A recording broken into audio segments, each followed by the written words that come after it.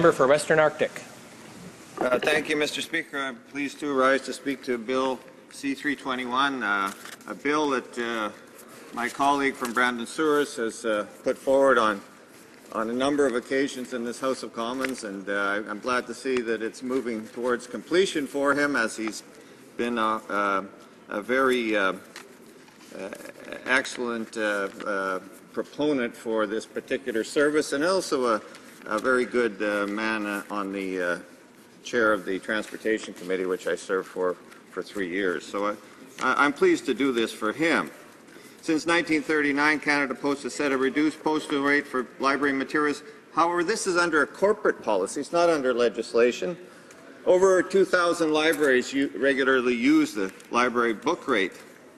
The library book rate is not a government program, and it's not currently financed by the Conservative government. So I think that my colleague will probably find success on his side of the House in supporting this bill, because it certainly isn't going to cost this penurious government any money.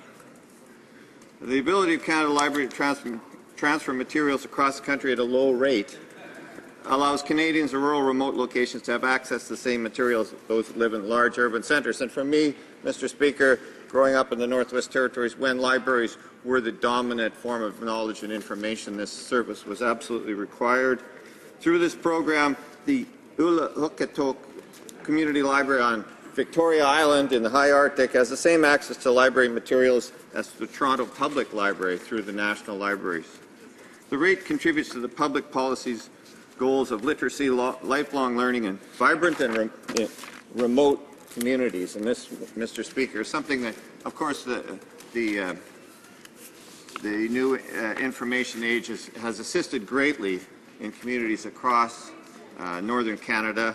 Improvements to other forms of delivery for those information services are still required, and those still should be pushed forward. Access to knowledge is an essential part of democracy. However, in this latest Conservative budget, we see that they're opposed to knowledge. They're opposed to the dissemination of knowledge. They're opposed to the collection of knowledge on the part of the public. And we see this over and over again in the budget implementation bill.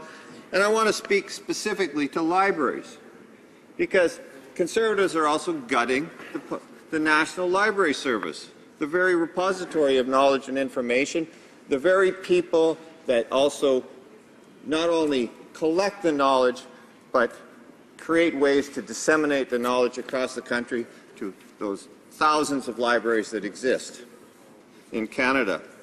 Libraries and Archives Canada is subject to $9.6 million in cuts over the next 3 years. Being cut is 20% of the staff.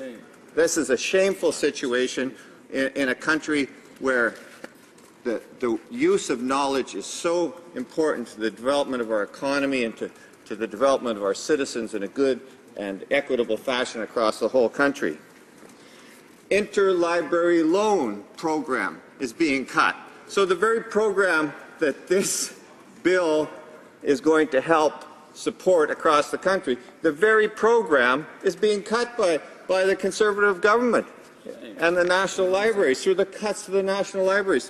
So here we have a bill, it's a good intentioned bill, which really is superseded by these massive cuts that are taking place at our national libraries. And also, within that, the National Archival Development Program is being cut. So across the country, the development of archives which can hold the information, hold the history of this country, the country's history is rich right across the whole country.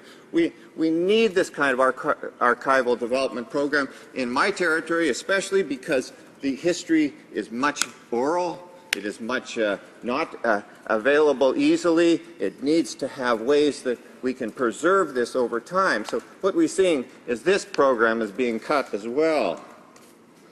We have heard that libraries can be closed at many government departments: Agriculture Canada, Environment Canada, Citizenship and Immigration Canada, Industry Canada, the National Capital Commission, National Defence, Public Works, the Public Service Commission and Transport Canada.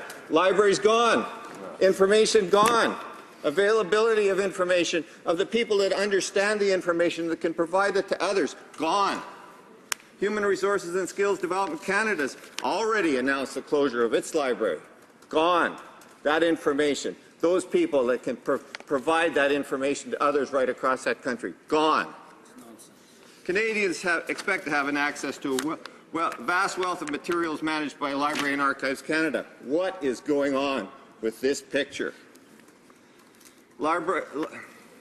Canadian Library Association President Karen Adams said, "Our National Library and Archives has a broad mandate to acquire, preserve, and make available the documentary heritage of Canada.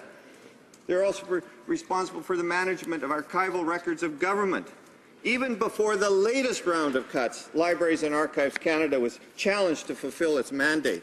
So what do we have, Mr. Speaker? A situation where knowledge is being lost to Canadians, where the ability to deal with knowledge is being lost by Canadians, where the ability to understand what our country is all about by Canadians through their public government is disappearing.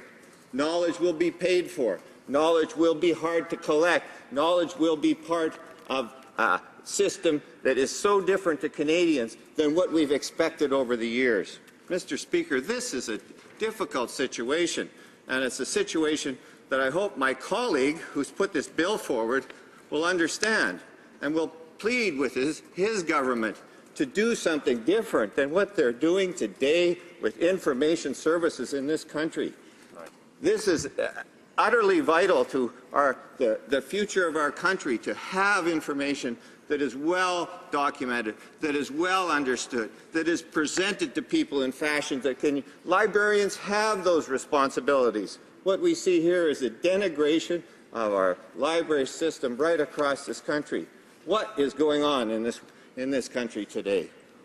What is the purpose of denying Canadians access to knowledge? Can this government ask those fundamental questions? Did it ask those fundamental questions, or did an idealistic orgy of cutting just simply cut out this particular piece of our Canadian heritage, our Canadian future? What, Mr. Speaker, is going on? It's going backwards. We are going backwards. We are going backwards. I support what my colleague across the House is doing with his private member's bill, but I do not support what this government is doing for information services in this country. Thank you very much. Bravo.